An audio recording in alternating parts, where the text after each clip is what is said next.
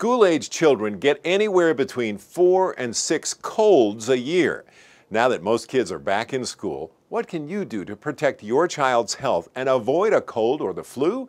Doug Johnson has some answers.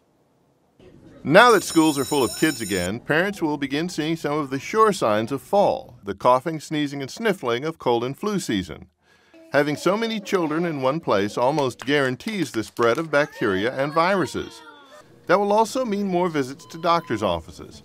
Family nurse practitioner Heather Taylor at BMG Forest Hill Family Practice says there are steps that parents can take to reduce the risk of their children picking up an illness at school.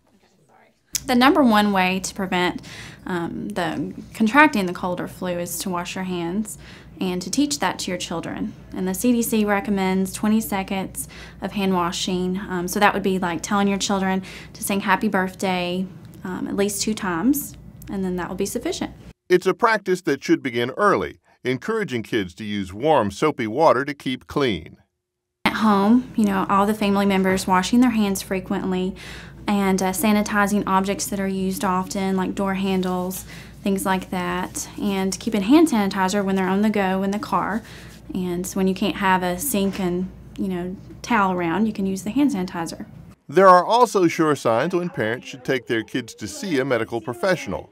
Many times, parents will automatically ask for antibiotics, but Taylor says they should wait for a diagnosis since the problem could be caused by a virus.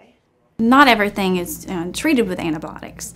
If they have just runny nose congestion, you could start by treating those symptoms with over-the-counter remedies, getting plenty of rest, hydration, and again, washing hands. Let's say you've done everything you're supposed to do and one of your kids still comes home sick.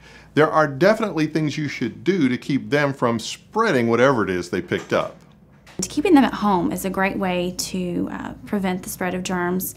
All it takes is one sick child, and you can have 10 or 12, other children infected and so on. Even when a child is taking antibiotics or other medications, they'll remain contagious for the first couple of days of an illness. So families should still be careful about hand washing and using sanitizers if a child has to stay at home.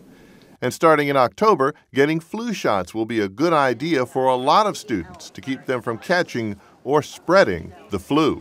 For Smart Medicine, I'm Doug Johnson.